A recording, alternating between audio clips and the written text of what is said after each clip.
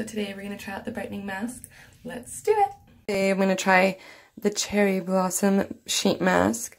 This one I got at Ulta, so I'm actually really excited to try it. Also it says on here to do it for, let's zoom in, 20 to 30 minutes. So I'm going to do it, as you know, for 30. Okay, barely opening it, so you can see there's already excess.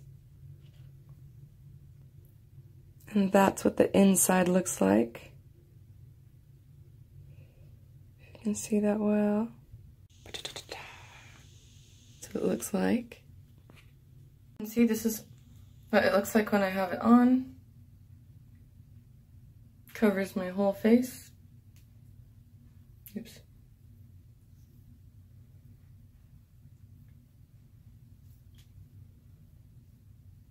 Cool. There. All done. So now I'm going to wait for 30 minutes till it's done.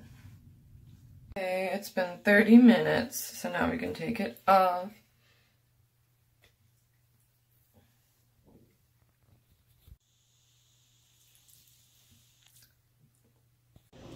Okay, so that mask I'd rate pretty high. I'd probably give it like a 9 or a little bit more out of 10. I really like them in my regular routine.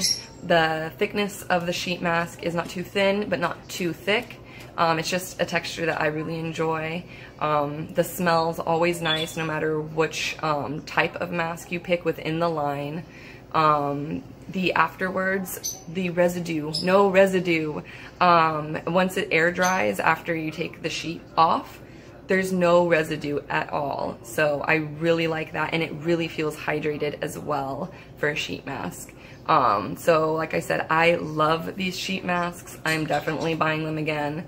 But I would rate this pretty high. It's only like $1 more than like the Target ones. Again, you get it at Ulta, that's where I got mine. So they're probably like $4, $5 in that area, but I love them. So I would definitely give them a try if you are near one.